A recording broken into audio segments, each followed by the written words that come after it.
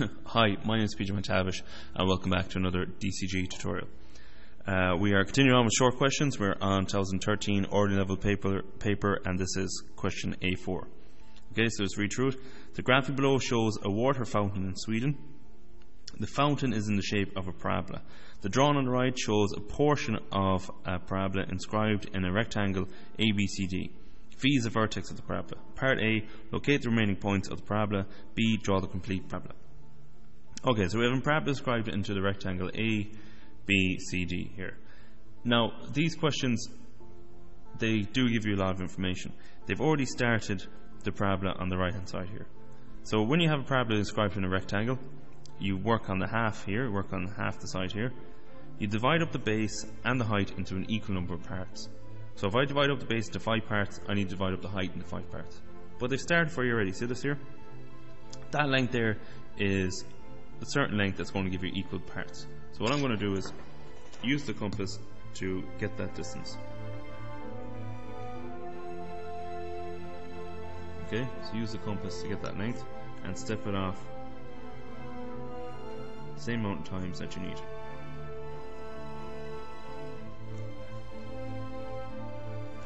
Okay, so it seems I've divided up into 1, 2, 3, 4, 5. Oh, sorry, 1, 2, 3, 4, 5, 6 equal parts.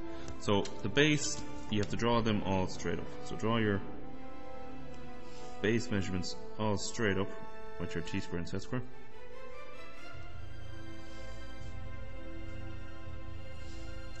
Now the height measurement. So this was our measurement here.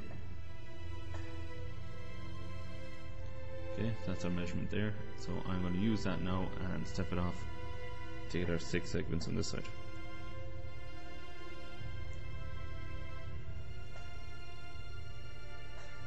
Alright, now see what they've done with the height line. The first one, they joined it back to the vertex. So for parabolas, all your heights must join back to the vertex.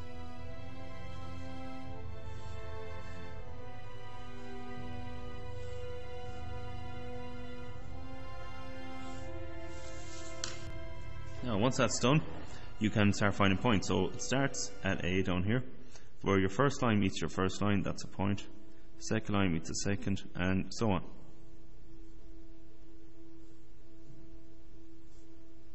Okay, and that's your parabola. So you can draw that, join all those points together lightly, and then you can go over it strong. And that is 1/2 of your parabola done. So 1/2 is on the right hand side here. Now you can go through all that again. You can do all that again, get your heights over here, get your lengths down the base, join in all the points. But the reason this center line is here is because parabolas are symmetrical. The shape on the right would be the same as the shape on the left. So all you need to do is draw your points, so we know where they all are. Draw this point straight over t-square, put the pin at the center line, lead at the point, and it'll be the exact same distance over on the left hand side. So a bit of axial symmetry going on here. Alright, so do the same with all the points, just transfer them over to the left hand side and you can draw in the parabola again.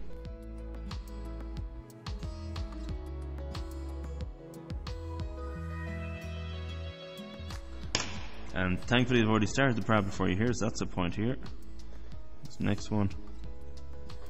So join them all in lightly freehand and then go over it again strong.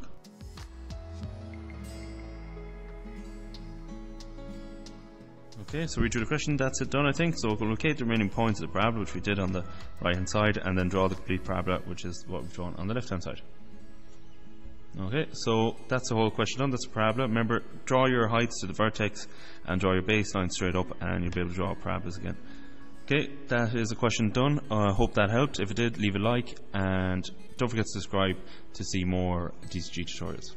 Okay, thank you and good luck.